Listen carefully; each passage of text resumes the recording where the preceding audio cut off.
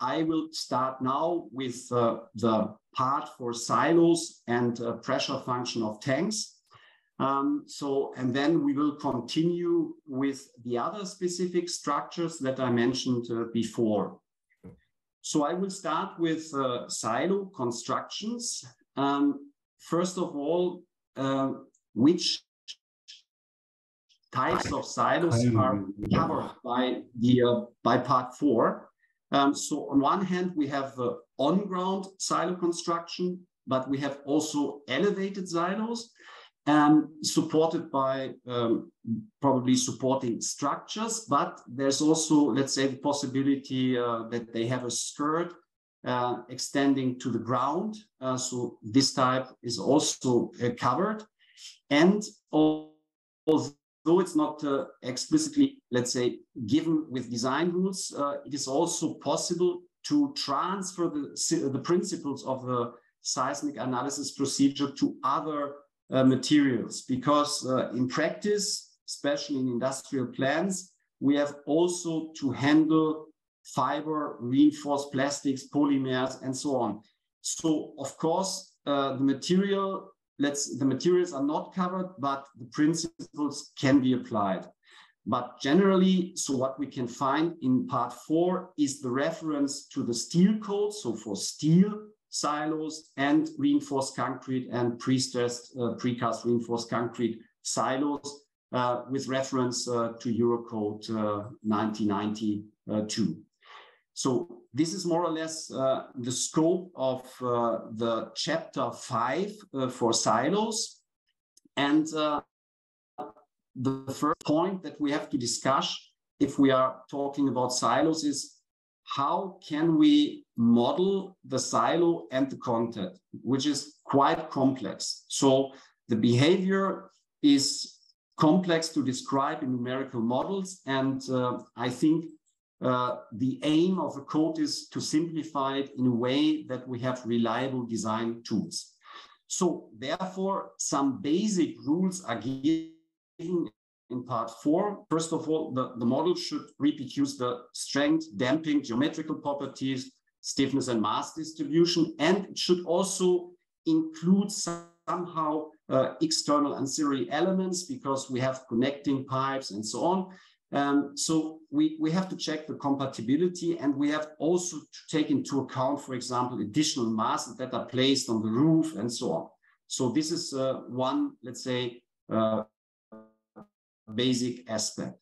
The next one is that we are aware that usually if the silo is accelerated, the silo wall and the content, they are moving together, but there's also the possibility that there is a gapping between the content and the wall, which is quite difficult, let's say, to simulate.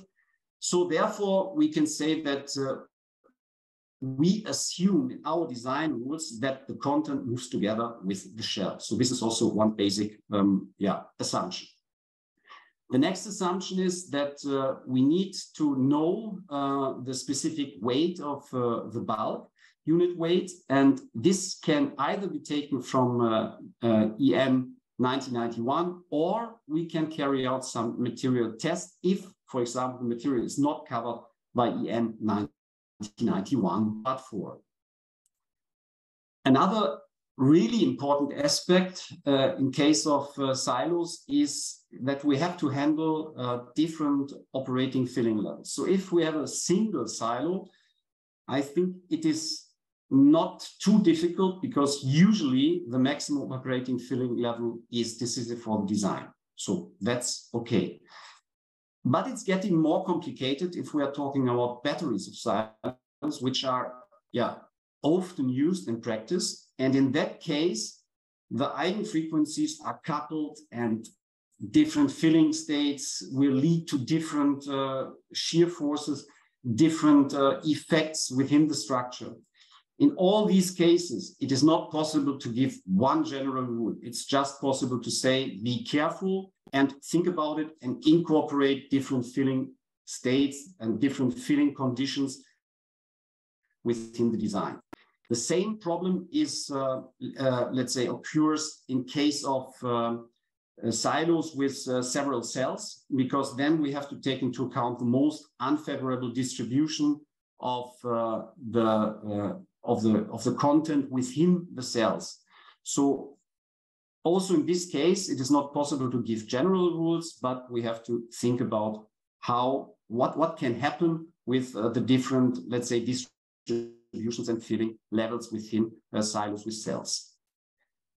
So the structural analysis that is recommended is the force-based approach. Response history analysis may be carried out as an alternative. So the models that are mentioned in the code are for on-ground silos, simple beam models with distributed masses. And for elevated silos, it's strongly recommended to incorporate the substructures, because you can have a period shift, and this will also influence the acceleration on the content and the silo.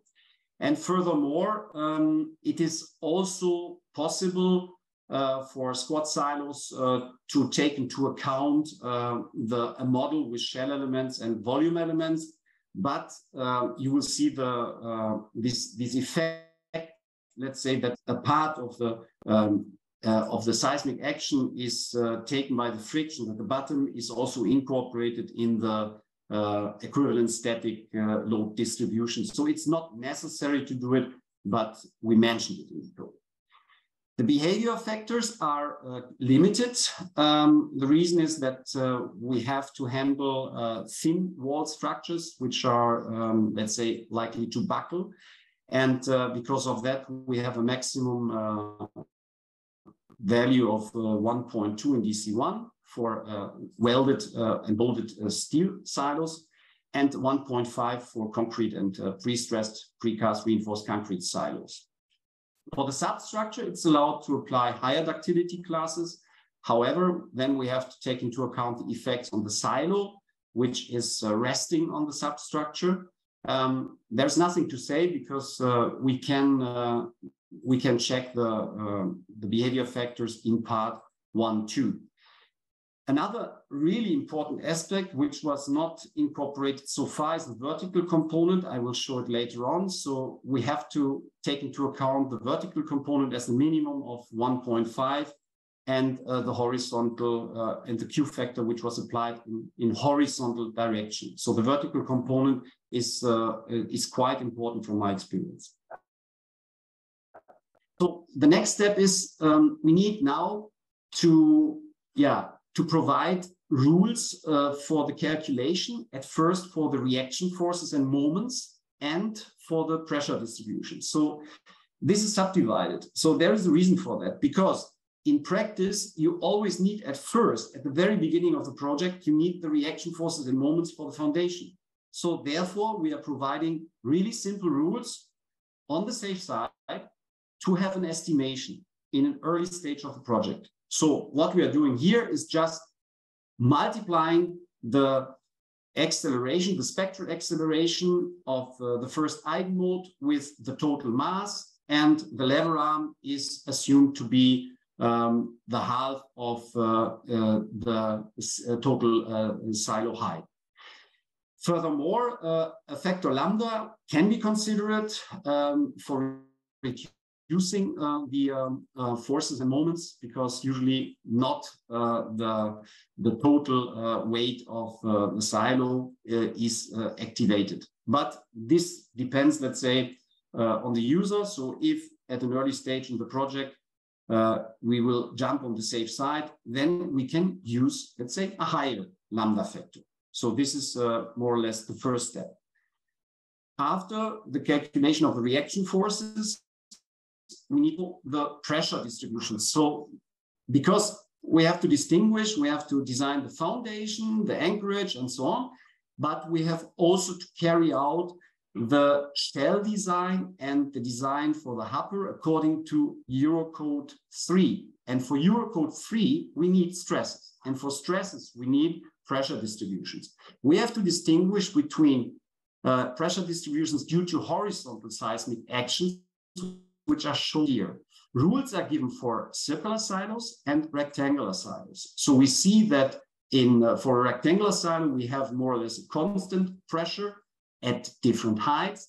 And for a circular silo, we have, let's say, a function which is, let's say, acting as a pressure on one side, and it's more acting like a tension on the other side. But keep in mind, we have to superpose it with the hydrostatic pressure, and then the content is usually always in contact with the silo wall. So how can we describe this pressure function? So we can describe it by a reference pressure function, which is given here. And the reference pressure function is defined by an acceleration profile, which is here shown in green, alpha z. And this is, let's say, the function of the acceleration profile along the height of the silo. So then we need the bulk unit weight and some geometrical parameters that describe the effect of the friction at the bottom of the silo, so we can reduce it, and then we can increase it if we have a certain height above the bottom of such a silo that we would like to design. Furthermore, we need also the same functions for the conical hopper, but it's quite similar. We only have to take into account the angle of inclination of the hopper wall.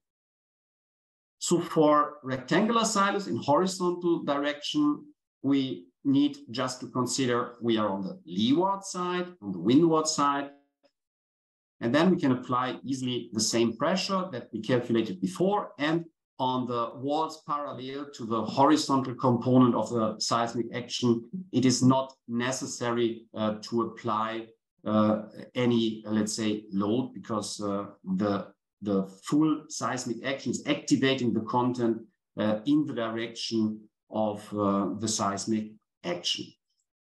However, this is not everything what we have to consider, also to consider the vertical component, which I will present in a couple of slides.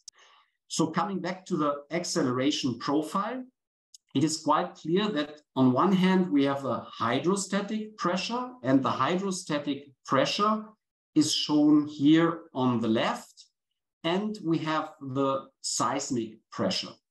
So now we can assume a constant acceleration profile at a height of 2/3. We can assume a linear acceleration profile, or we can also make use of the shape of the first eigenmode, or we can also consider higher eigenmodes, and we can apply multimodal acceleration profile. Once we have defined the acceleration profile, we can calculate the pressure distribution by using the ordinates of these acceleration profiles at each, let's say, height, and then we will get the pressure function. The pressure function is shown here, and this shows the difference between the different approaches. So you see on the top, there is a filling pressure in both cases. That's the hydrostatic pressure, and the hydrostatic pressure can be calculated according to 1. This has to be superposed with the pressure that comes from the seismic action. So here you can also see in green that a part of the base shear is taken by the friction. So this is considered within the function, within the geometrical description. And then we have to superpose it. And you see that the resulting total pressure is an unsymmetric pressure. And the reason, therefore, is that we have always to check if there is a, let's say, tension force acting on the silo wall. In that case, we have to set the value to 0. But if we have to add the filling pressure plus the pressure coming from the hydrodynamic effects of the earthquake, then we have to add both components, and this is a result. So then the second option, which is shown here, is a linear profile. And the linear profile shows, let's say, the filling pressure, then the variable acceleration pressure. So it looks similar, but you can easily see that there is a difference. And then you will get the total pressure. So if you compare the results for some silo geometries, my recommendation is to take the linear distribution, but it is not the case that the difference in the design is critical. So the constant pressure can also be applied, but of course there are some differences because it is a different assumption. But both assumptions are pretty okay for the design of a silo. As mentioned before, it is quite important to consider the pressure also in vertical direction. And the pressure in vertical direction is activated by the vertical component of the earthquake. So this was not considered in the former code, but I think it is quite important to consider this component because we have a huge mass resting, for example, on a hopper, and then we are accelerating the mass in vertical direction, and this can cause higher frictional pressures, higher horizontal pressures, and higher vertical pressures of the filling loads. And we have also some hydrodynamic effects that should be covered.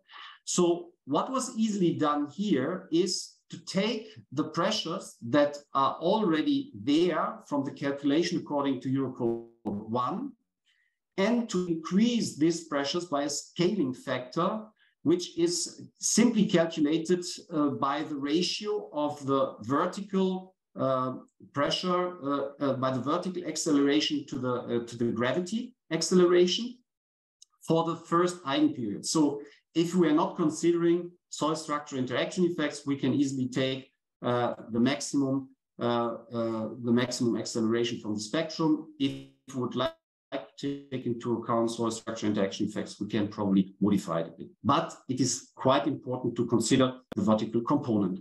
So why is it important? Just one example, if we have a silo construction with a hopper and we have a filling load on top, then this will produce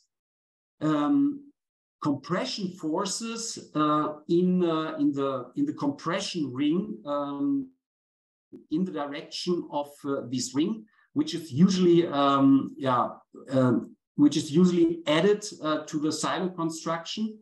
And this has to be verified for buckling. That's one aspect. The second aspect is that usually we have only single support there, and the buckling occurs mainly in the region above the support. So in that case, we have to consider these effects, and this will influence the design a lot. And these are the critical points. And therefore, I really would like to highlight this point, which is now implemented in the code.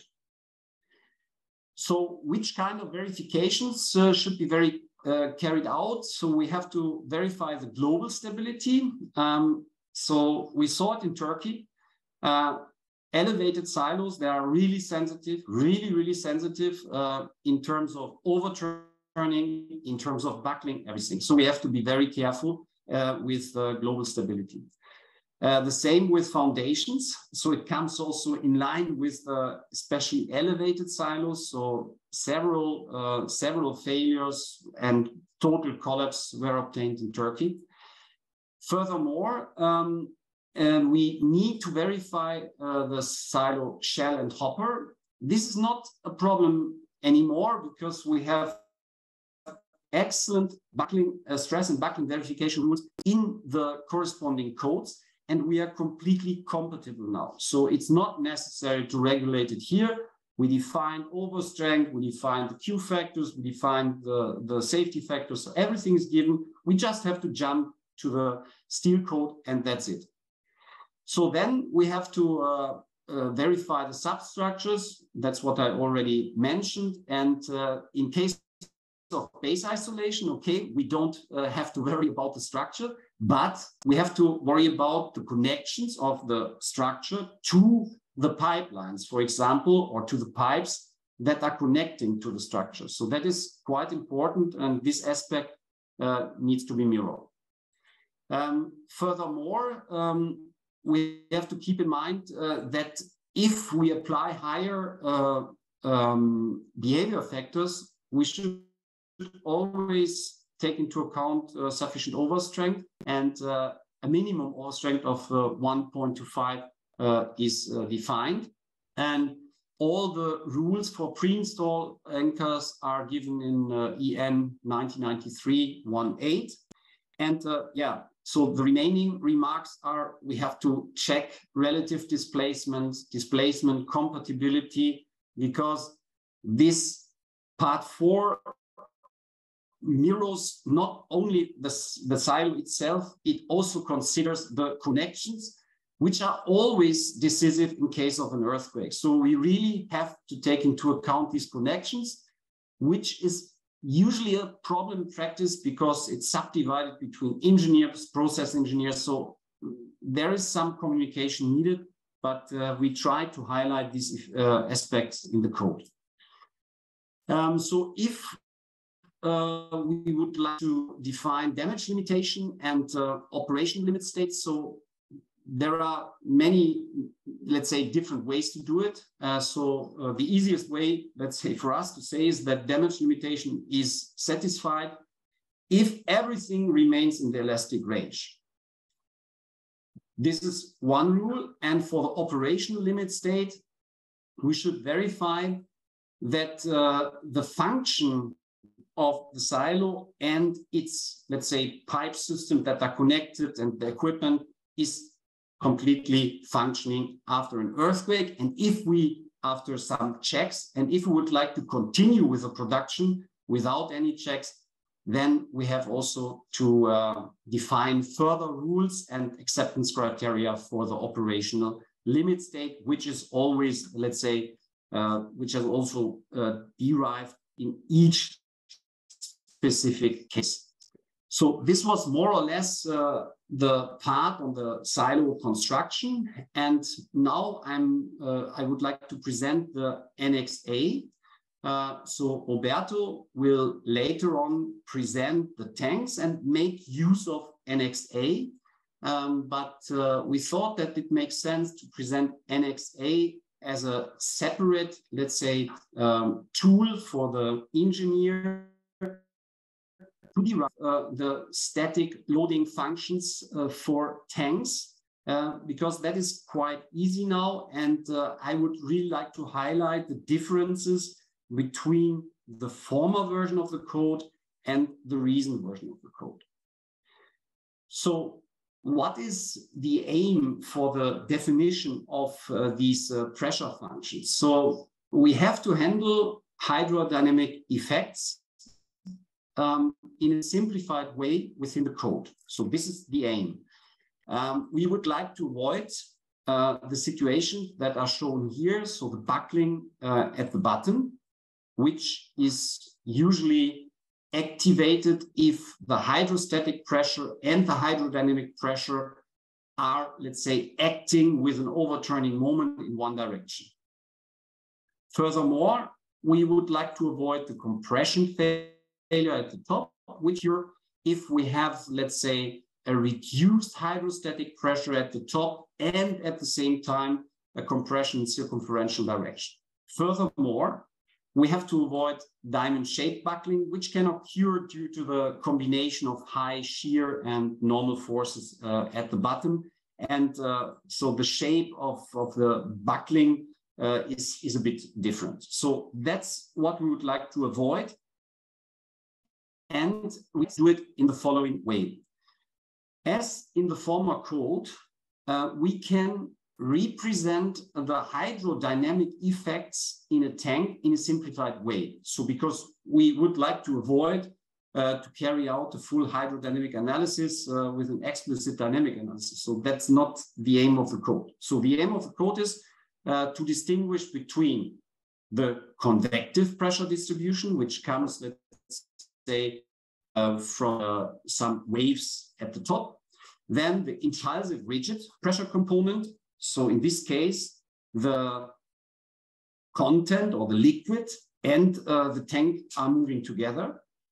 And we have to handle the impulsive flexible pressure component. In this case, the tank and the content are moving together, and there is some flexibility in the tank. So this is usually the case for steel tank. And this impulsive flexible component is quite important. So we can see the different pressure distributions, and we can see also in the top view on the right, the distribution in circumferential direction.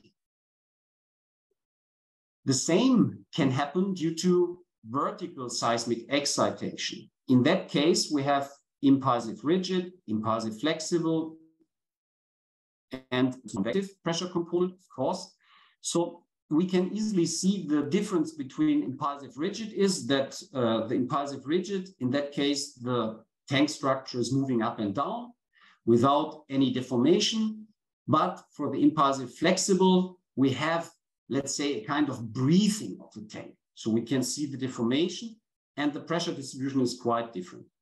And the top view shows this breathing and pressure distribution at a certain height. So how can we incorporate it?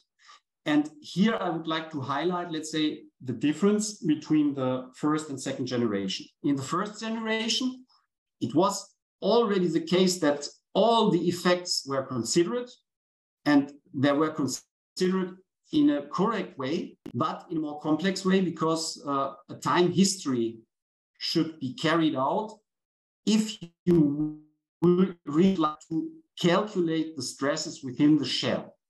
Therefore, it was necessary for the convective pressure distribution to calculate the Bessel function, to calculate, to carry out a calculation with the time history analysis.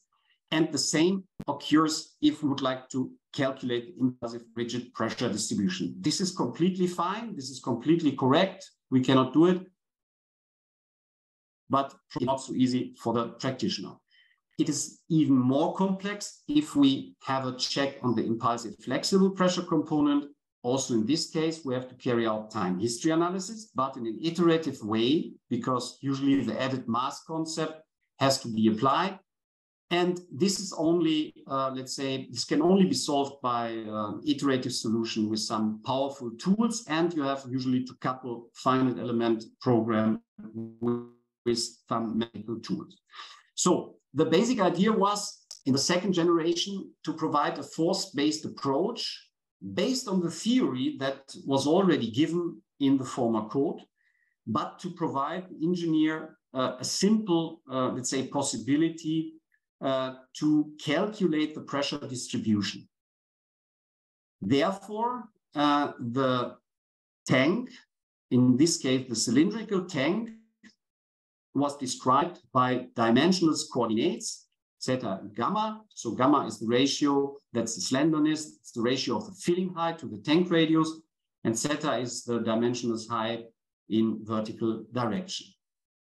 And then the basic idea was to describe the pressure functions by one function for all the different types of pressures. So you see here in red, I called it normalized pressure functions. These pressure functions are given in table A1 to A4. First function that we need. Gamma E is the participation factor. Participation factor is given in table A6 and A7. Then the other remaining variables are known, and only the spectral acceleration for the first fundamental period has to be calculated. Roberto will show you how to calculate the first eigenmode. This is also a simplification. We are not taking into account higher eigenmodes. And then the same principle as for the silo construction is applied. At first, we are providing for the practitioner the formulas for calculating the reaction forces and moments, base shear and overturning moments. can be easily calculated. First step. Second step, if you enter the tables in Annex A, you can see that there are some tables, and these tables are describing for each pressure type the distribution of the pressure along the height of the tank with respect to the slenderness and the vertical coordinate setup.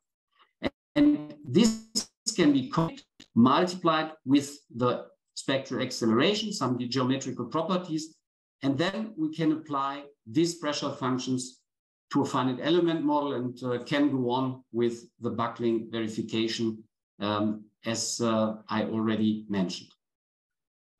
So in the end, we will come up with such a finite element model, for example. We are applying the pressure distributions as a static equivalent load, and we can easily see the pressure distribution, which is shown here on the right, and the corresponding stress distributions for each of the different pressure functions.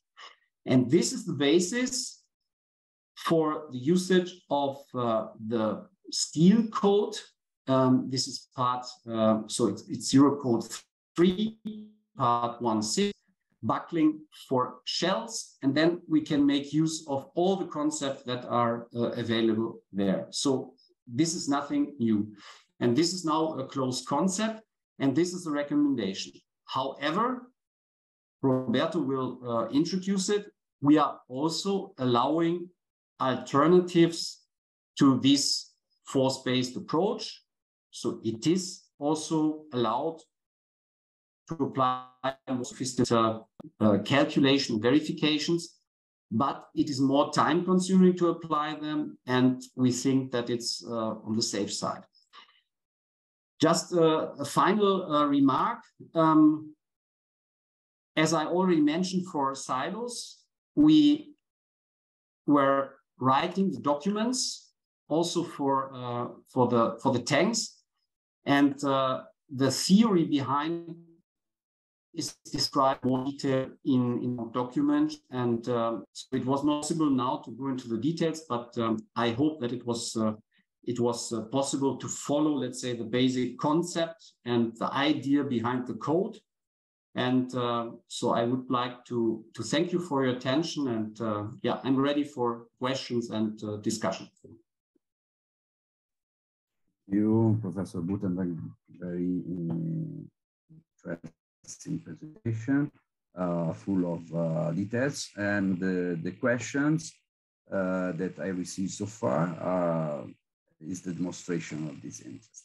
So the first question is coming from Daniel Chucker, Technical University of Kaiserslautern, that is asking, why is the Q factor for silos QS equal 1.2?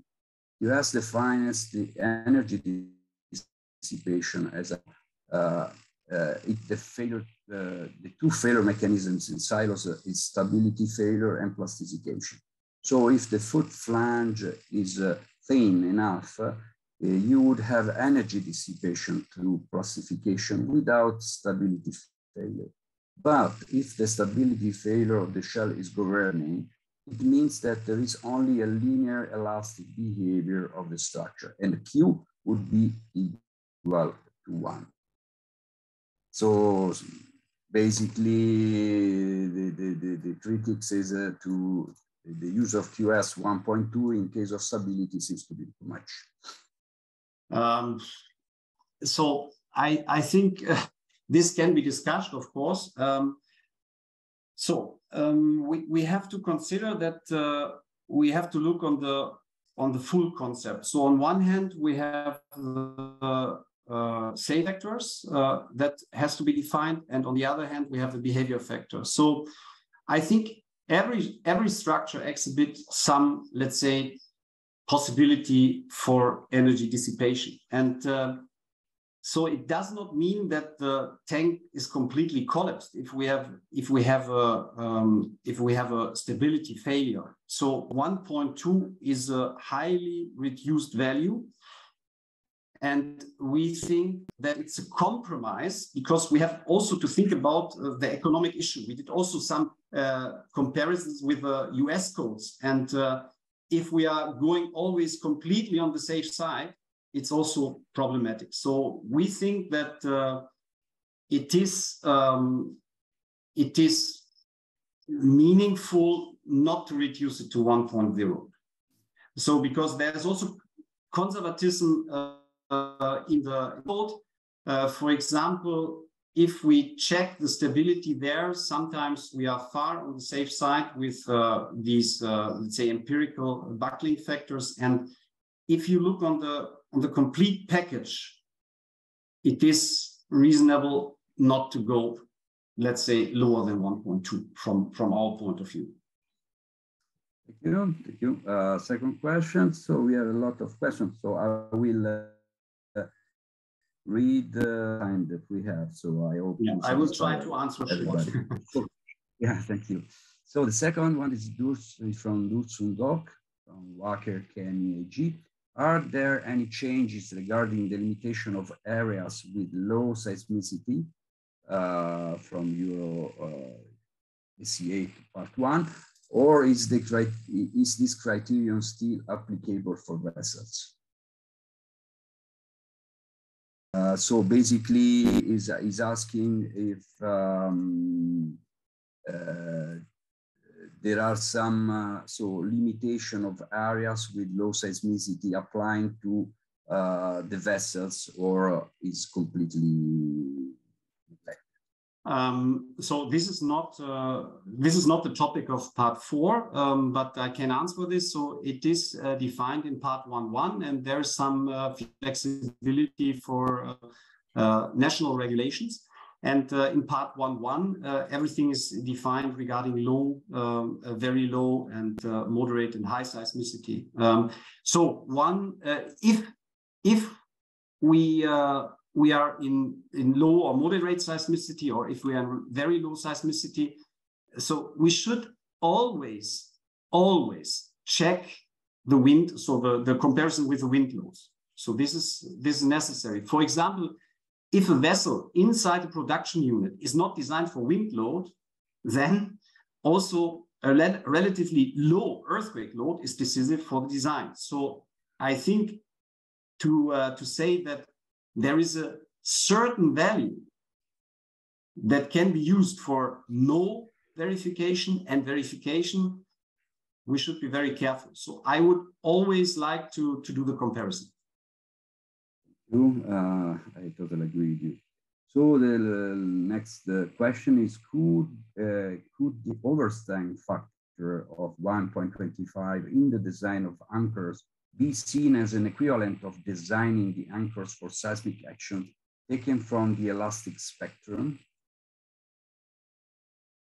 So this is only the minimum value.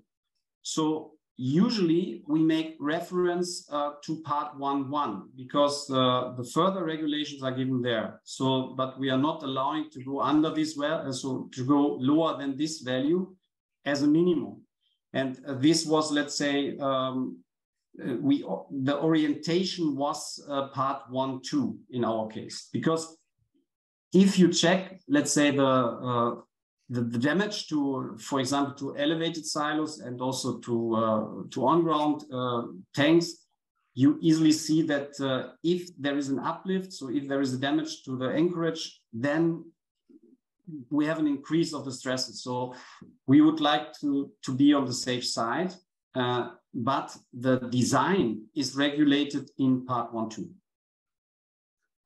Okay, so we have a couple of minutes and then we have to stop. So let me select some other questions. And so I ask maybe Christoph to answer offline if possible. Of course, so, yes. What values of the response spectrum are to be used for the cases with the vibration period of the convective components greater than 4 seconds? It's from Carlos Arboleda. Greater than 4 seconds? Yeah. So for the convex, so we have to use different spectra. So that's what I did not present. So we have to use on one hand elastic spectra and sometimes design spectra, depending on the approach that we are following. And we have also to define different damping values. So for the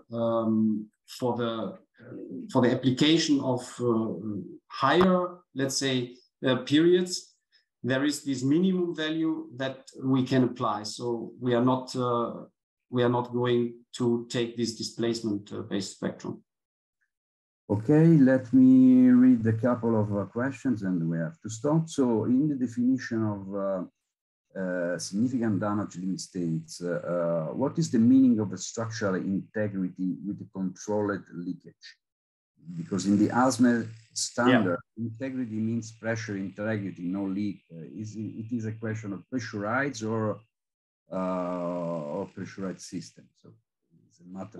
No, it is a general rule. So, for example, if we expect to have a certain amount of damage, it can happen that we have a spilling over of the liquid inside the tank, and in that case, there should be some, let's say, reservoirs made of reinforced concrete to protect the surrounding and to take this, let's say, spilling over of the liquid. So some, let's say, barriers in the second line should be installed to cover a controlled leakage. So if there is nothing, that's not the basic idea of part 4. But we cannot prescribe that they should be completely tight. So that's, for us, it was too much. So the combination seems reasonable. Okay, this question was from Pierre Labin, PT1 team. We finished the time. So just a question by me. So the background documents will be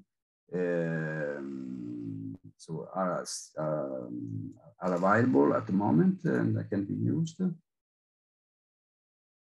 I think so. They are submitted. I'm not sure that they are publicly available. No. Okay. But they should be. So we will publish it. Okay. I see you, Roberto, saying yes. So okay. Thank you. Yeah. Okay. So forgive me to stop here, and now I give the word to my co-chair, Marko Marinkovic, for the introduction for the next speaker.